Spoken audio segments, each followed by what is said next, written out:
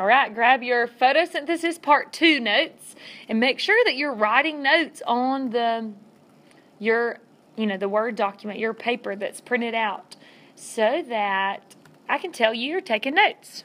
Okay, so photosynthesis. Let's talk about the word for a second. Okay, so here we have photo. We'll make it a little thicker than that.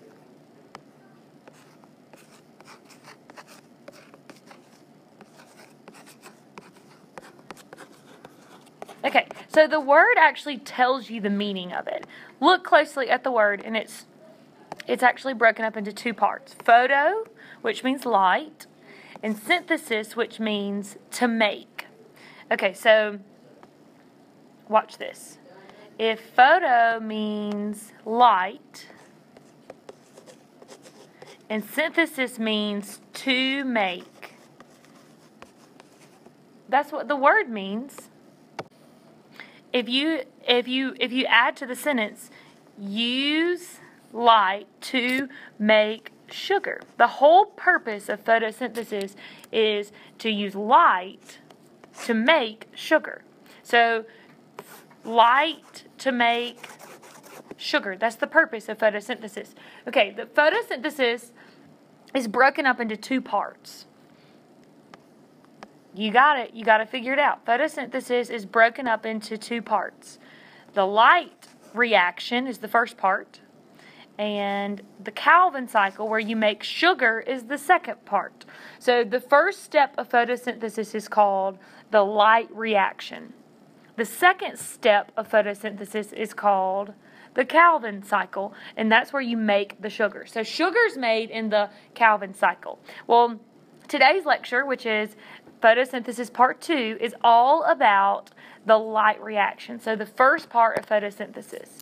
Okay, it tells you in your notes, this process is converting sunlight energy into usable chemical energy.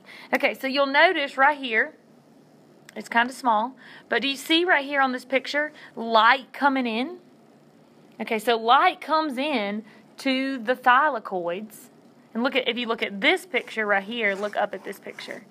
Light comes into the thylakoids, and that makes ATP, which is right here, ATP, and that makes NADPH, which is right there. So it says converting sunlight into usable energy. So the light reaction, I actually want you to write this in. The light reaction uses sunlight and makes ATP and NADPH. Okay, so ATP and NADPH are cellular energy. So it takes in solar energy, and converts it into cellular energy. Cellular energy being ATP and NADPH. So solar energy and converts it into cellular energy. Cellular energy is ATP and NADPH. Okay, these 2 parts are occurring in the presence of sunlight in the thylakoid membrane. So this is happening. What you see, this picture is in the thylakoid. And then, do you see where it says there are thousands of photosystems in the thylakoid membrane? Okay, so I want you to define photosystem. A photosystem is a protein that absorbs sunlight. A protein that absorbs sunlight. A protein that absorbs sunlight. Okay, so step 1. Sunlight hits the thylakoid. So sunlight hits the thylakoid, splits water. The water's in the stroma, and this hits the photosystems. Okay, so sunlight goes into the plant and it splits the water. Okay, so imagine that there is a water so this right here is a thylakoid. This right here is a thylakoid. Okay, so the first thing that's happening right here in this thylakoid is that sunlight splits the water, and then electrons from water go down the electron transport chain. So I'm going to make these electrons yellow because that's what they are in the video too.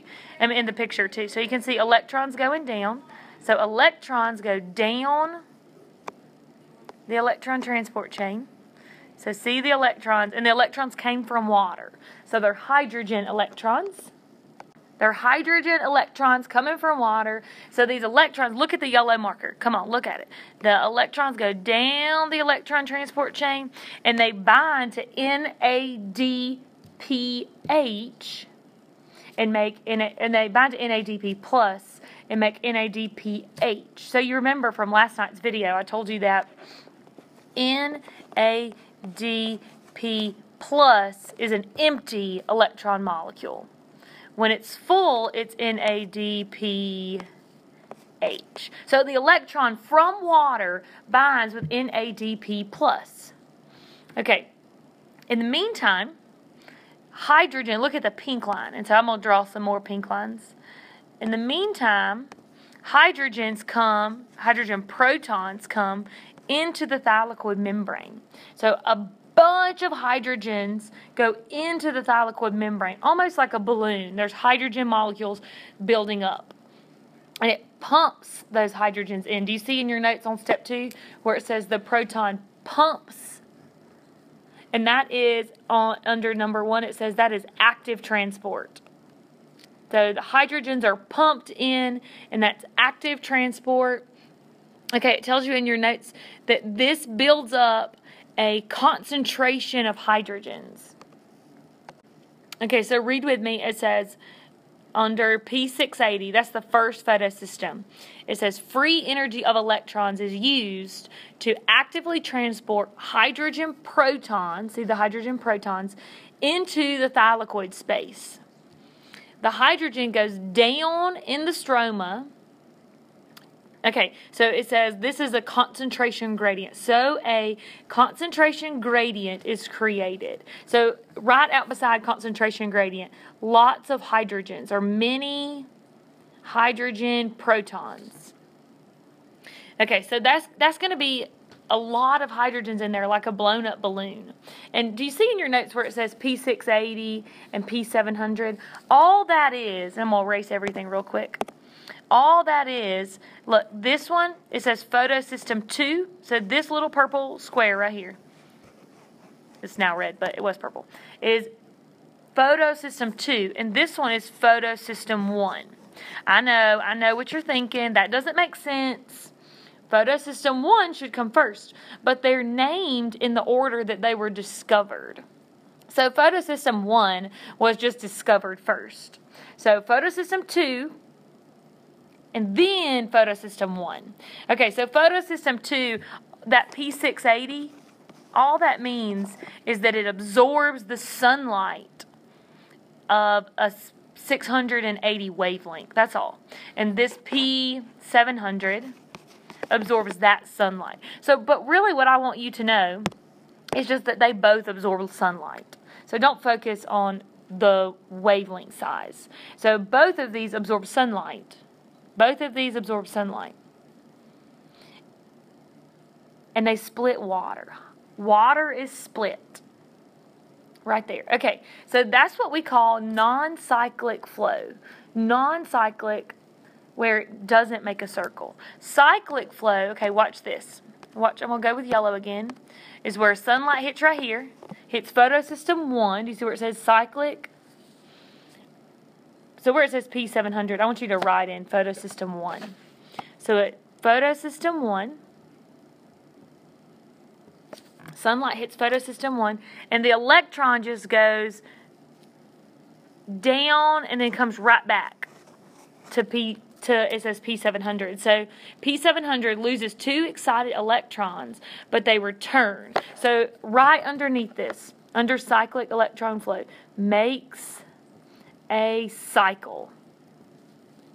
Okay, and this is going to make ATP. Okay, so you have cyclic flow there. Okay, so now we're moving on to step 3. Those hydrogen molecules. Okay, so focus now on the hydrogens on the inside. Hydrogen ions on the inside right here flow through ATP synthase, and they make ATP. The hydrogens flow through, look at the word, ATP synthase. You should know exactly what that is. It is, watch this, it is an enzyme that makes ATP. ATP synthase is an enzyme, you want to write that in, enzyme that makes ATP. So the hydrogen ions go through ATP synthase, and ATP synthase turns. ATP synthase turns, and poof, it makes ATP. And so underline makes large amounts of ATP when ATP synthase turns. Okay, this is an example of where two sources of energy work together, which is called energy coupling. Two sources of energy called energy coupling. So you can see in this picture the hydrogen ion going through ATP synthase. The first process was active transport, and that was the hydrogens being pumped. So this part right here was active transport. And then when the hydrogens flow through, it's passive transport.